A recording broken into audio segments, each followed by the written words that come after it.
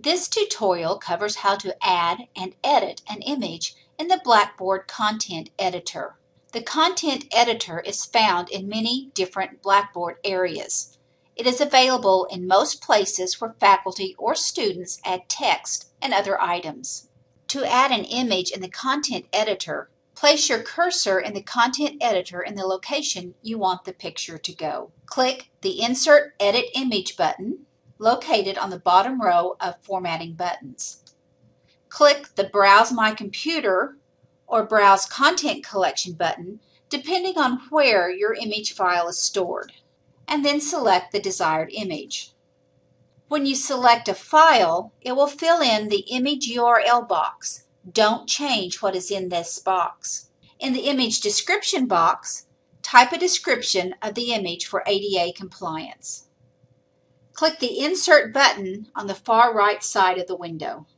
If your image is too big, you can edit the size of your image. Move your mouse over the image and right-click and select Image from the menu. Click on the Appearance tab at the top of the window. Change the dimensions as desired. Just change one of the numbers. The other will adjust proportionately when the Constrain Proportions box is checked. A good first number for a wide image is 400 or smaller. If it's a tall image, you would adjust the second number. When I click out of the dimensions box, the second number automatically adjusts. Click the Update button. The image is now a much better size. If you want your text to wrap around the image, move your mouse pointer over the image, right-click, and select Image. Click on the Appearances tab at the top of the window. Choose the desired wrapping effect from the drop-down menu.